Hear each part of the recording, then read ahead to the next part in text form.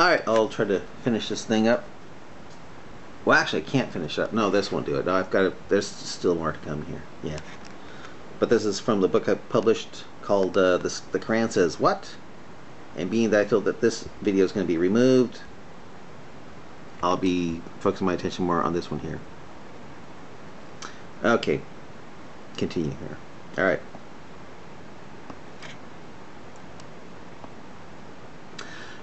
This is called Selanu Round 2. Although Selanu deleted his comments I responded to back in February of this year, I looked for him to see if he also deleted his comment.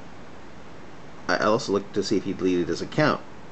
Finding that he hadn't done so, I came upon one of his videos and placed the following comment on it. It went like this.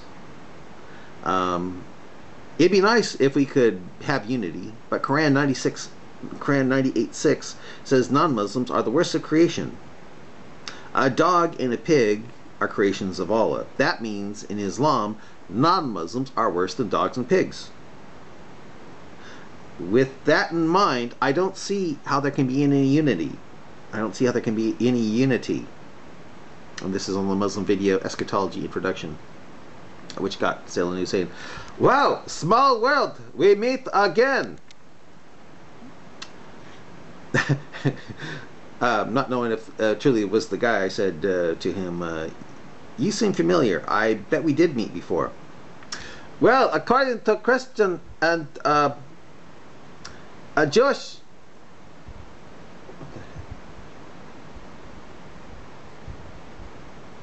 weird. Okay.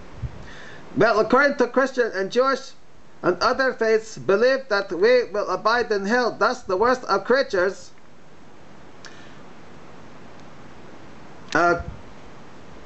Qur'an 98:1 quote saith, Sahih International quote, "Those who disbelieved among the people of the scripture and the polytheists were not to be parted from misbelief, but there came to them clear evidence." True. But in Christianity, you have God in the form of Jesus Christ dying for your sins to get you in heaven. Whereas in Islam, you have Jews and Christians being your unwitting Jesus Christ, scapegoats, going into hell as ransom for really evil Muslims. I say really evil Muslims because Sahih Muslim 6665? 6666 and 6668, I believe it is. Yeah. I don't think 6667 is there. It's 6666, 665, 6668, I believe. It says Jews or Christians who go. It says the Jew or Christian who goes into hell as ransom for the really evil Muslim. Says the Muslims who escape hell due to the Jew or Christian being their ransom that these Muslims have sins, quote, as heavy as mountains. I know. It goes against the Quran scripture. No bearer of sins can bear the burden of another. Actually, it's no bearer of burdens can bear the burden of another, which means no bearer of sins can bear no bearer of sins can bear the sin of another. But hey, it is Sahih, authentic Muslim hadith that says that. Quran 98:1, Sahih International.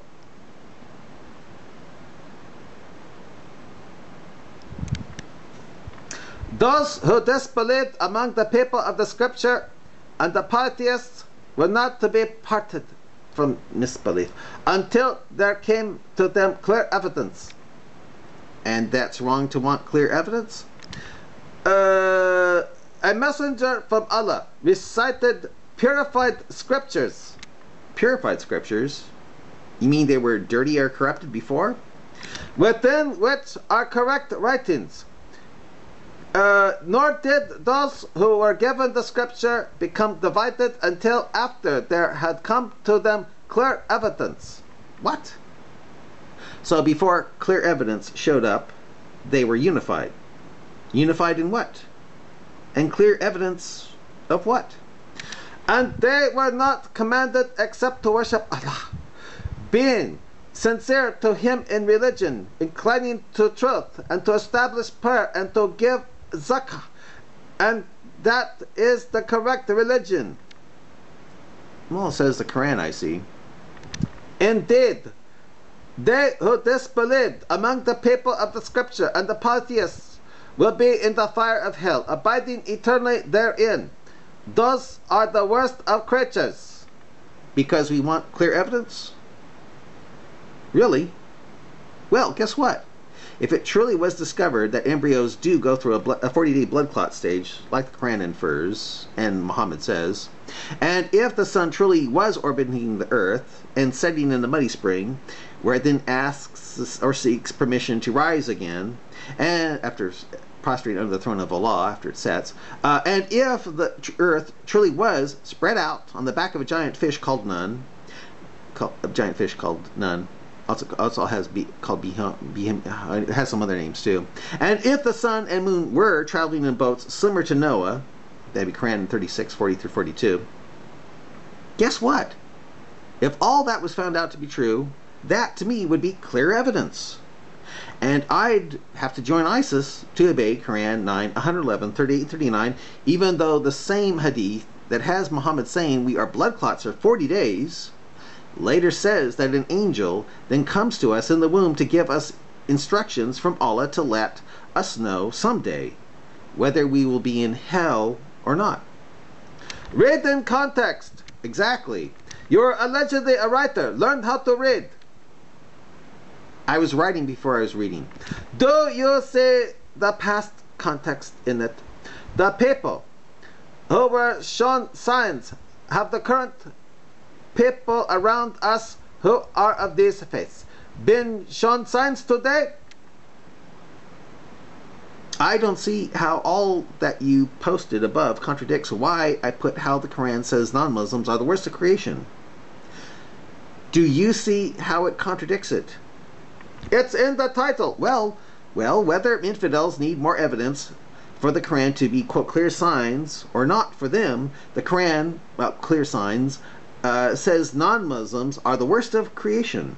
And if that is true, how can you, a Muslim, not be alienated toward us? You don't see how that causes problems to call people the worst of creation? And where they are being damned forever in eternity? You know? By the way, if there is eternal damnation, then the same alienating factor is created with the Bible and Christianity as well, not just Islam and the Quran. How can you love someone if a loving God, or Allah, loving Allah, is going to have that person roasting for eternity in hell? It seems impossible. Yeah. Do you know how to read, or are you just dumb? Do you know how to read? You mean read into things? If so, well, I try not to. Or are you just dumb? What is the title? Eschatology, it seems. You want to talk about corruption of the Bible? You mean the book before scriptures? The Quran says in Surah 1094 to come to me for my reading, not reciting, but my reading of? Sure, let's go there, okay? I've still got some time to finish this up. Okay. Yeah, let's go there.